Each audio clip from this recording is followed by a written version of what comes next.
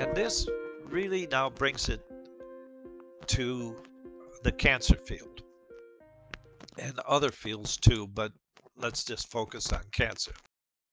On the top panel here, you see a diagram of two neighboring bilayers of cells. The connexins, the 6 hexamers or hemite channels, somehow magically, we don't know how this is done, aligns with the heme channel of the neighboring cell, forming now a complete channel through which ions and small molecules below 1,000 Daltons can freely flow back and forth. Now, it turns out we took several molecules that we knew were tumor promoters. One is 1-methylanthracene, which is the most predominant molecule whenever you smoke a cigarette or eat a grilled steak. Whenever you pyrolyze plant proteins, you form 1-methylanthracene. Now, when you put just the vehicle control on your control cells and scrape, you can see the cells are communicating beautifully. If you put a non-cytotoxic, a non-mutagenic concentration of 1-methylanthracene on these cells, you can see after 5 minutes, they don't communicate. You can remove the 1-methylanthracene, and within 6 or 8 hours, they are communicating just like the control.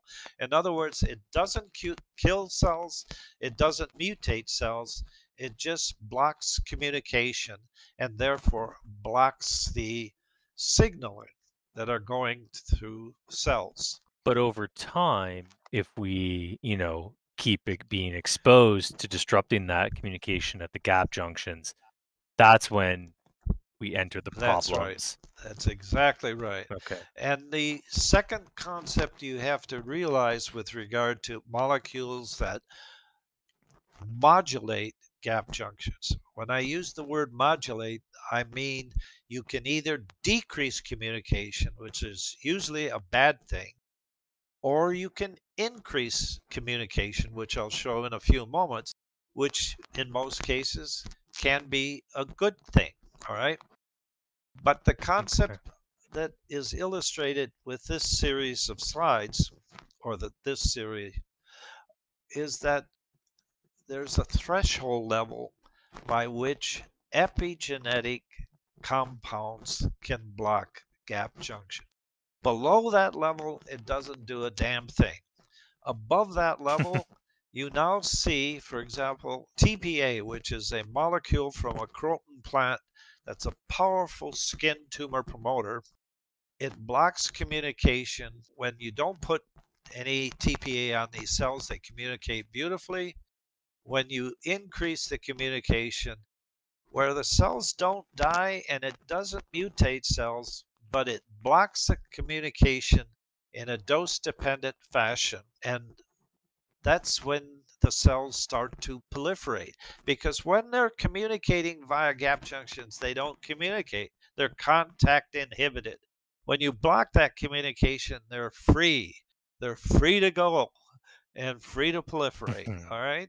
And this now comes back to the stem cells and gap junctions. This is the one that unifies these two and convinced me you can forget about all of the other genes. Oh, yeah, they're important, but not like gap junctions and OCT4A.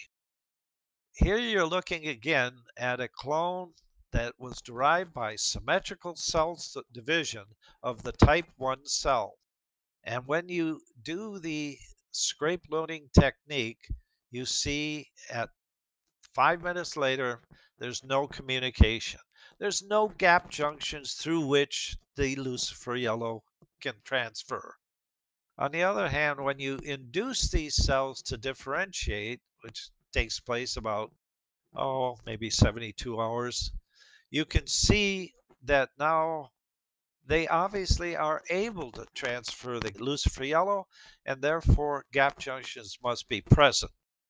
When we study to see whether they had OCT4. They had OCT4. When we studied these cells for the connexins, they didn't have connexins. On the other hand, when you study for OCT4 in these differentiated mammary epithelial cells, no OCT4 was shown, and of course, gap junctions are shown. So the lesson to be learned here is that there's a correlation between the cell's inability to communicate when they're expressing OCT4 but not expressing connexins.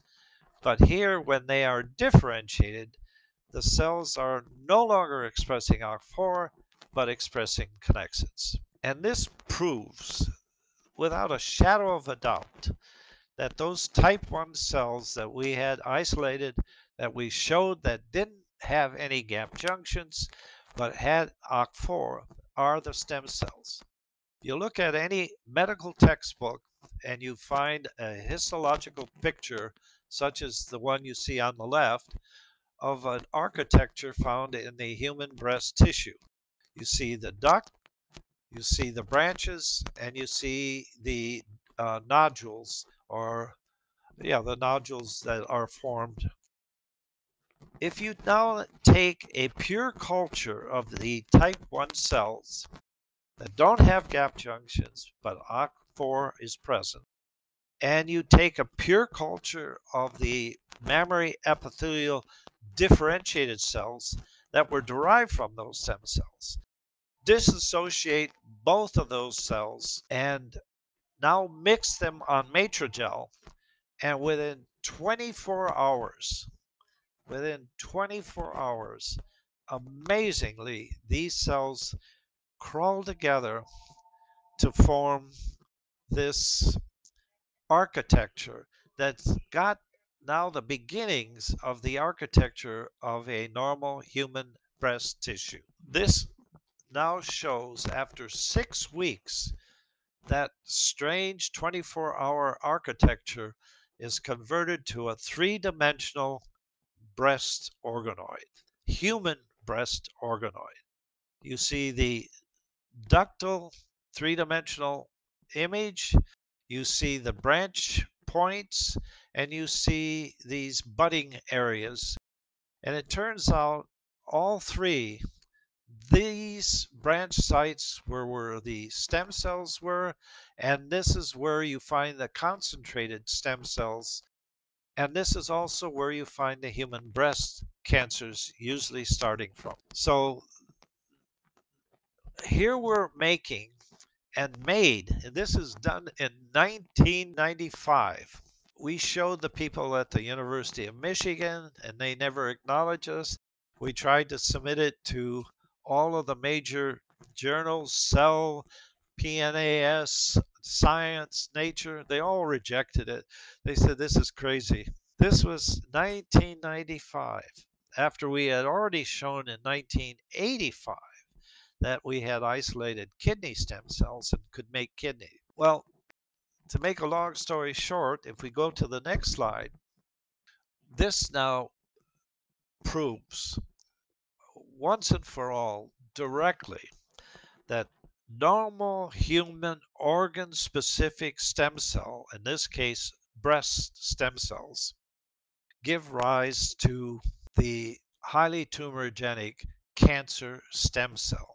And here we go. We've isolated these pure type 1 breast stem cells, and then we made an antibody to OCT4A, reacted this fluorescent antibody to these stem cells, and you see all the stem cells are expressing OCT4A antibody, fluorescent. If you now differentiate these type 1 cells within 72 hours or even before, now react it to the fluorescent OCT4A antibody, and you don't see any expression in any of the differentiated cells. If you now expose these type 1 cells, if you add SV40 virus, if you add human papillomavirus, or even the hepatitis virus, to these type 1 cells, you will isolate immortalized cells. They no longer can divide asymmetrically. And when we react the fluorescent OCT4A antibody to it, you can see all the nuclei are expressing in these immortalized but not cancer cells OCT4A, just like the stem cell. On the other hand, if you add these viruses to the differentiated mammary epithelial cell, this SV40, HPV, human hepatitis X gene, nothing. You never get any immortal cell that survives. On the other hand, if you take these non-cancerous immortal cells and x-ray them, you'll find colonies that now are weakly tumorigenic when you put them back into the mouse. And it turns out, reacting it with the OCT4A antibody, you see they still are expressing OCT4A. Then when you genetically engineer these with the ERB2 or the new oncogene, which is frequently found in human breast cancer, you end up with highly tumorigenic breast cancer stem cells. And you can see the OCT4 fluorescent antibody is found in all the nuclei. So this tells you, since all of these cells were clonally derived from a single cell, that the only cell that gave rise to these highly tumorigenic breast cancer stem cells were those that originally were expressing the OCT4A. And that pretty much proved to us that, in fact, the cancer stem cell has to derive from the normal organ specific stem cell, not by reprogramming a totally differentiated epithelial cell. So Sure, here, if you don't mind me sure, asking, when we look at these images, we see that yeah, OCT4 is being expressed very differently across the images, and um, we do see some in the mature type 2 cells, we do see some OCT4 expression. It's minimal, right, very right. minimal. So what was when you started to look at this? It's very different how OCT4 is being expressed as we go along, and I'm sure conclusions were made on this, and maybe I jumped the gun again on why the expression was so different as we went along. Because you even see some cells express it even more in the immortal Oh, line. yeah, absolutely, absolutely. The interesting point, I'm not a microscopist, if you want to call me that. If you look at the antibody, they're punctated. This tells you, and they're on obviously different chromosomes.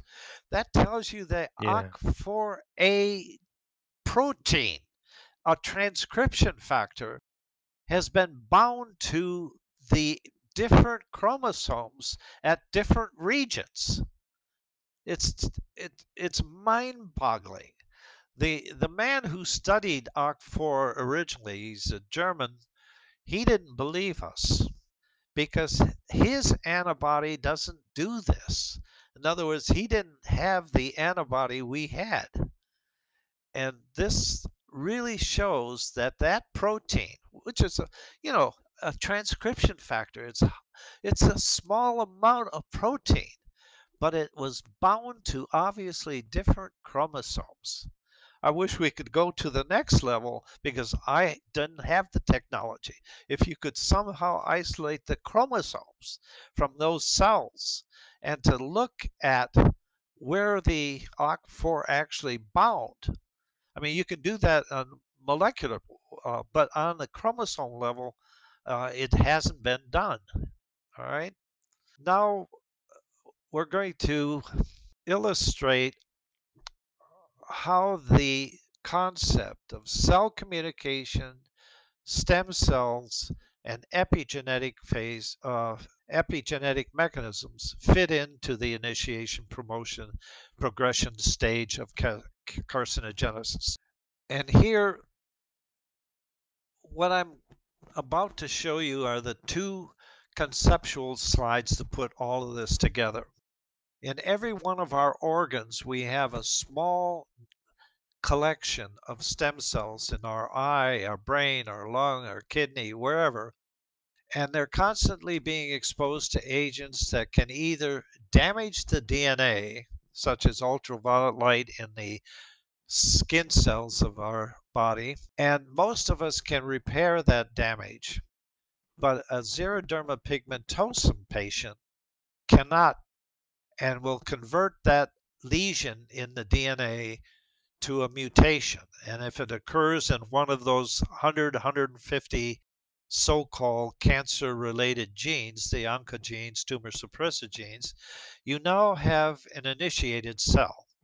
And you and me and everybody on Earth has them in our body. I have more than you do because I'm older. It turns out as long as that initiated single cell is uh, connected to and communicating with normal cells, your body cannot distinguish that initiated cell from the normal cell.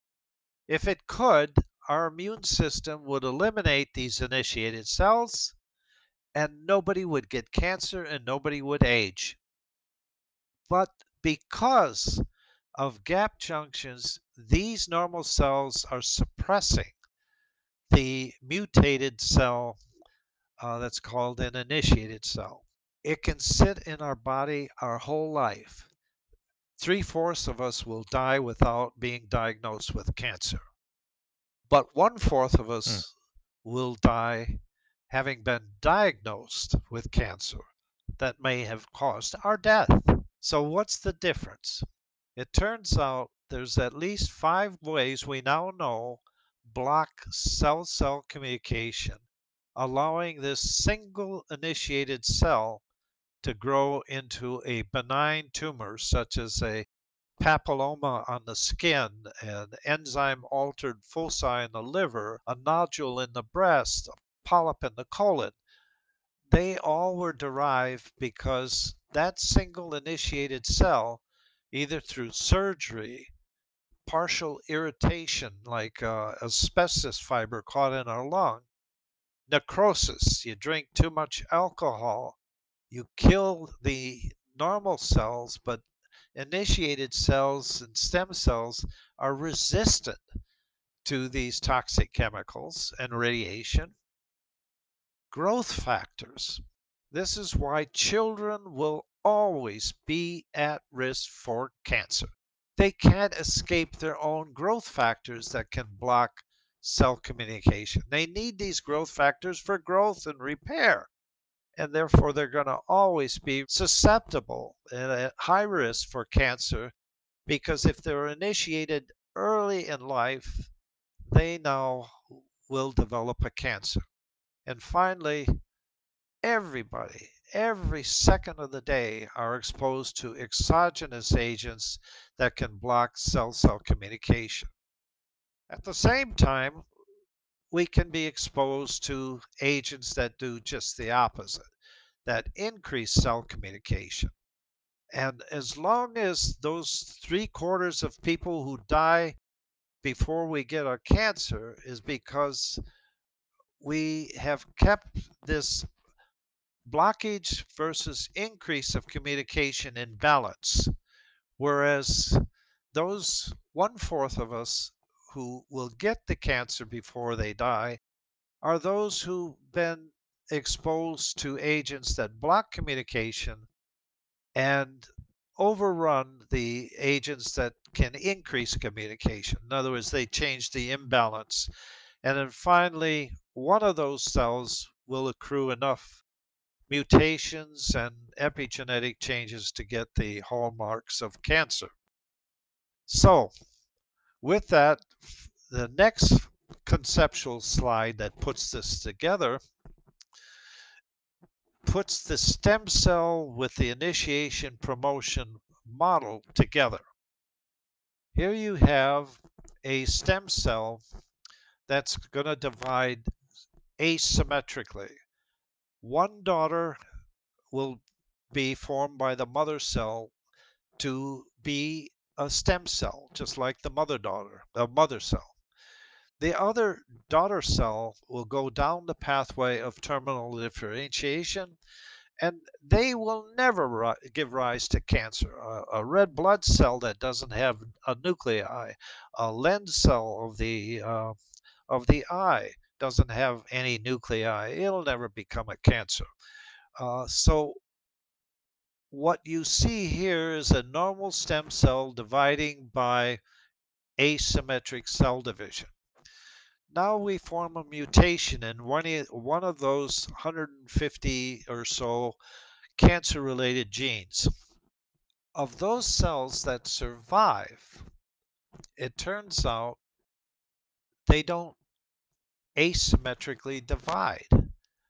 But if they're exposed to agents that cause symmetrical cell division, these cells now will make 2, 4, 6, 8, all of the initiated cells will form these benign tumors, one of which may now accrue additional mutations and epigenetic changes, so that becomes an invasive metastatic cell with the hallmarks of cancer. This then puts together stem cells, initiation, promotion, and progression all into one model. Do you think that the basis of that hallmarks and that model, obviously additions have been added to that Right. model over the years and different opinions, but in my opinion, I don't think the basics of that hallmark will ever change. I think the framework will stay the same. It's just how we interpret it and how we pull different parts out and look at it a different ways. Maybe you agree, disagree, I don't know. I agree completely. One other thing is that these hallmarks, as depicted by Hanahan and Weinberg, actually, that model proves that stem cells give rise to cancer because almost all of those hallmarks are not unique to cancer cells, but to normal stem cells. In other words, those properties are properties of normal stem cells, and they are also properties of cancer stem cells. So the real question that people should be asking, besides me, because I've asked this question, then what's the difference between a normal stem cell and a cancer stem cell? And the answer, I think, is very simple. You can just smile at a normal cancer stem cell and it differentiates. You can yell and scream at a cancer stem cell and it ain't going to respond to you. That's the Mm. difference. So, what has changed? The cancer stem cell can no longer asymmetrically divide to make a differentiated cell. And my assumption, my prediction is that we're going to find that the mutated initiated cell, the gene that controls the extracellular matrix in the niche of a stem cell, is one that no longer sends a signal to the stem cell to differentiate. That is where people should be looking at mutations in the genes that control the extracellular matrix proteins. All right, Okay. that it now is that's a hypothesis, but it's worth Yeah. testing. That's what hypothesis testing is all about.